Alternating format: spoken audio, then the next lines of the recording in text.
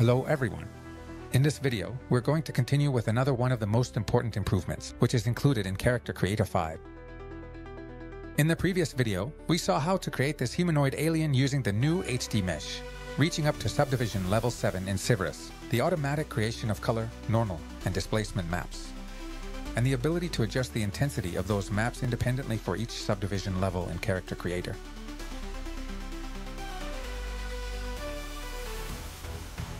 I'm Oscar Fernandez, and before we look at the next new feature, let's create 2 more characters using the same process as in the previous video. Together with KickArt, we looked for 2 completely opposite designs that are very different from the first model, which we could consider a slightly more neutral character.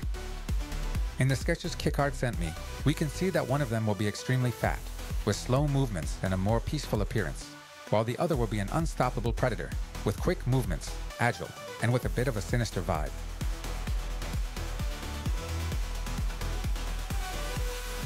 We start with the new base mesh from Character Creator and use the program's native sliders to find the main proportions, which lets us quickly and intuitively capture the essence of the character.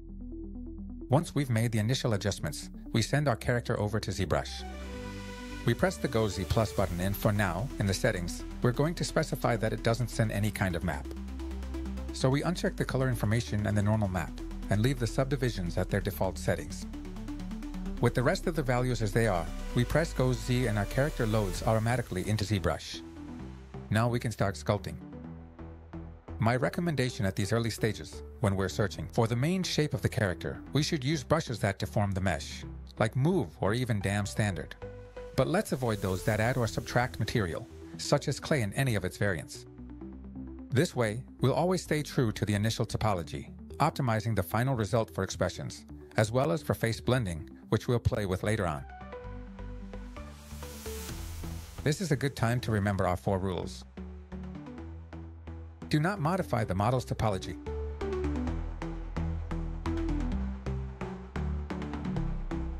Do not delete the subdivision levels. Do not alter the default pose. And do not rename the subtools.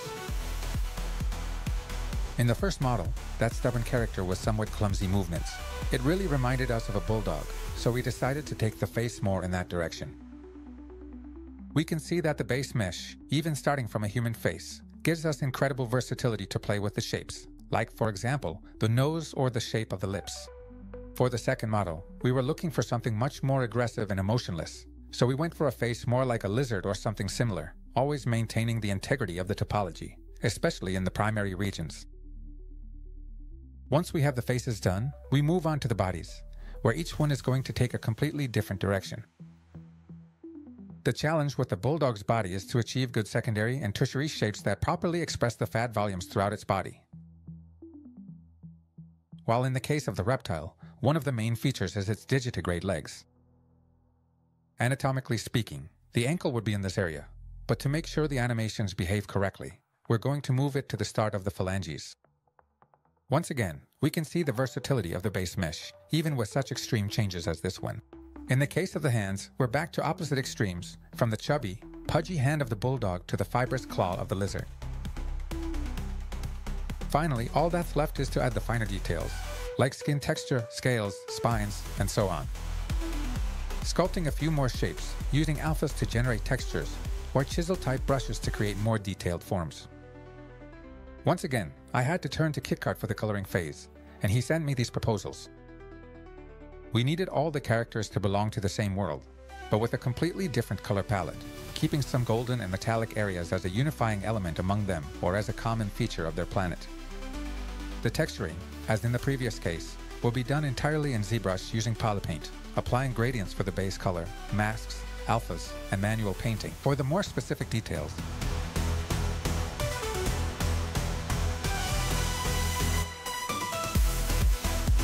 Once our models are finished in terms of sculpting, we can bring them back into Character Creator.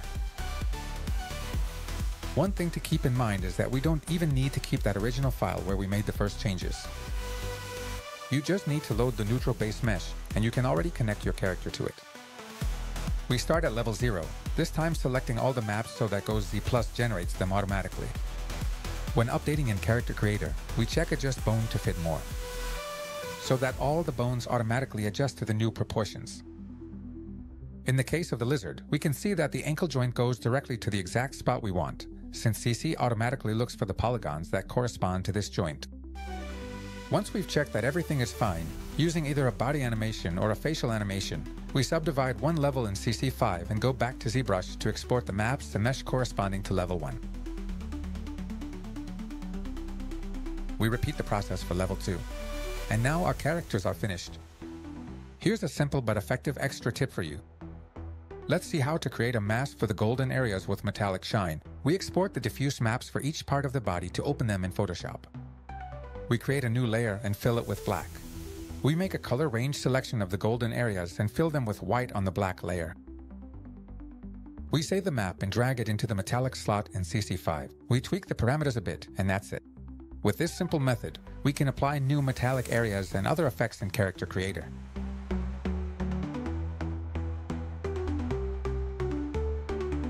I'm not a great animator. Well, let's be honest, I have no idea how to animate. But thanks to the motion libraries in Character Creator and some tweaks in iClone, I've been able to create a custom walk cycle for each character.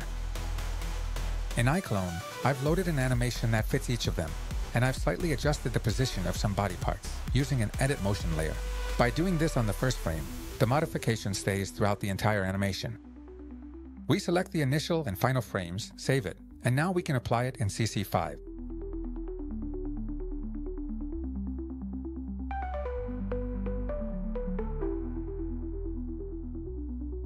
To put the finishing touches on our characters, I'll load textures for the eyes and teeth from the Character Creator library, just using the material and keeping the mesh as it is.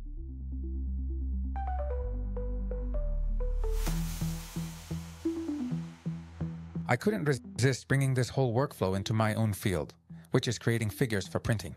So I took each of the characters, posed them in CC5, and created a new file for each one. Using Subtool Master, I loaded each character into the same project, positioned the models, created a super basic base with an extra element or two, and that was it. To consider it a finished piece, it would need a lot more work, but what you see on screen didn't even take me an hour, including posing the 3 characters and creating the base. Just imagine how far we could go with a good idea and by dedicating the necessary time and care.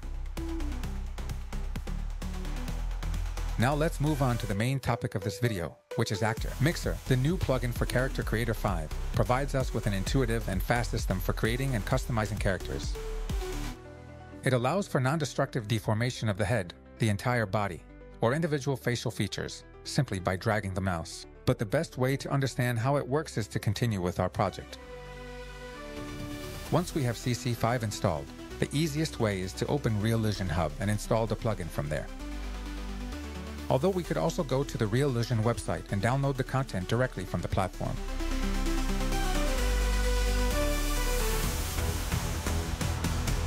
The first thing we're going to do is create the mixer presets so that ActorMIXER can use them as targets in the blend wheels. We load one of the characters and then open the Create Mixer Assets panel. We can do this from the ActorMIXER toolbar icon or from plugins and GT. ActorMIXER and GT. Create Mixer Assets. We enter a name and a path for our custom slider. We also check under Parts folder so that the generated mixer slider is placed in the appropriate location. In our case, we're going to check all the boxes to generate a complete set of sliders, and we'll also check another option. Also, save avatar presets so we have the sliders available in the Morphs window. When you click the Create button, the system will split the character into different parts controlled by the generated mixer sliders. We repeat the steps for the other characters.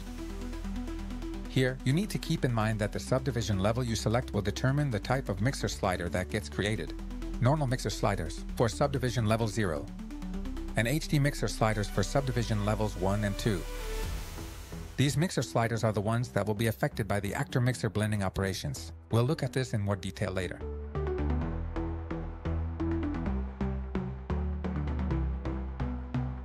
We already have the ingredients to start cooking, but before we begin mixing the characters, let's create some custom thumbnails for each of them, matching the original ActorMIXER style.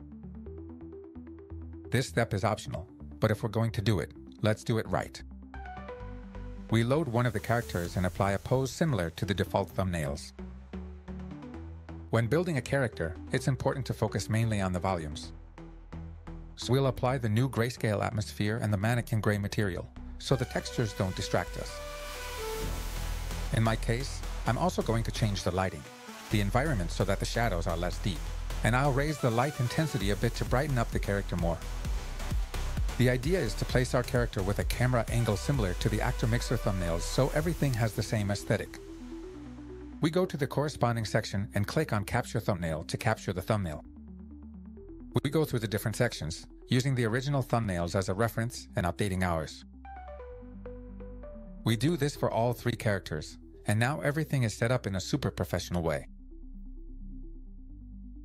For smoother performance, it's recommended to set the character's subdivision level to 0 or 1, depending on your system's performance. Use 2K skin textures for previewing. With all the preparations done, we finally launch ActorMIXER. We can open the panel from the Modify menu, from the ActorMIXER toolbar, or from Plugins and GT ActorMIXER. Once it's open, we choose the base character. In our case, we'll choose base male as the base mesh to start mixing, since the characters I plan to create will look a bit more human than the creatures we've already made. Once ActorMIXER is open, we'll be in edit mode, where we can start creating our own blend wheels using the mixer presets we just made. Let's go through each category, dragging and dropping our presets.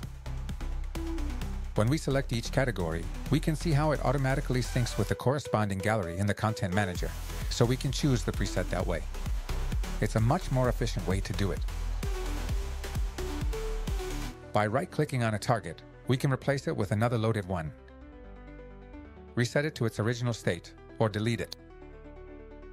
We can also reposition or swap targets by dragging and dropping them. Very important, each wheel must contain at least 3 targets. If we want to reuse the wheels we've created, we can save them as a mixer layout file. We click on the Save Wheel Set button and choose Save Active Reset to save only the current wheel, or Save Only Stacked Reset to save all the wheels from all categories. I'm also going to create another wheel where I'll include all our characters and, in addition, some others from the gallery to further enrich the result. ActorMIXER Pro includes as a free bonus ActorMIXER Pro Core library, an HD Human Anatomy set, so I'm also going to add some elements from these libraries and some from the base library. And the last thing we need to know about edit mode is that we can also group several mix wheels into a mixer package, which allows us to easily reuse our configurations and share them with other users without having to build the wheels from scratch.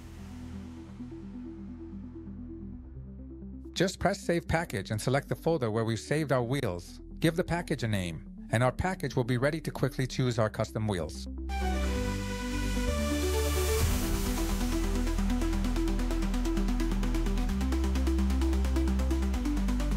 Once the wheels are set up, we can start mixing the shapes. To access mixing mode, click the Start Mixing button at the bottom of the panel. And now, just drag the green dot in any direction within the wheel.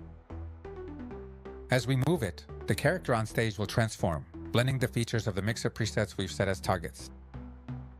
We can see that there are 2 concentric circles on the display. If we place the green dot on the inner circle, the shapes will mix with our mixer presets, but with a greater influence from the base character. While if we move to the outer circle, the presets will have a stronger influence in the mix. With this in mind, we go through all the categories, looking for the desired shapes until we finish our character.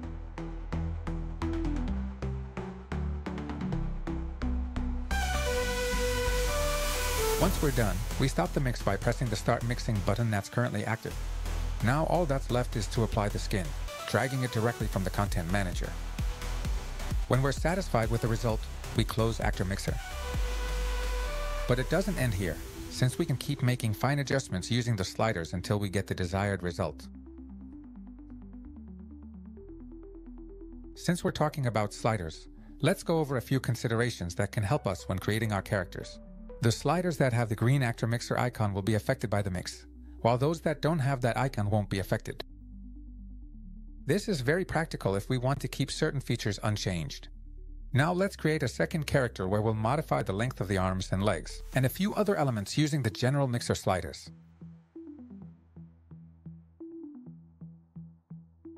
Now we see that when we start mixing these features, they stay the same. This could be super useful for creating characters from the same family who share those common traits.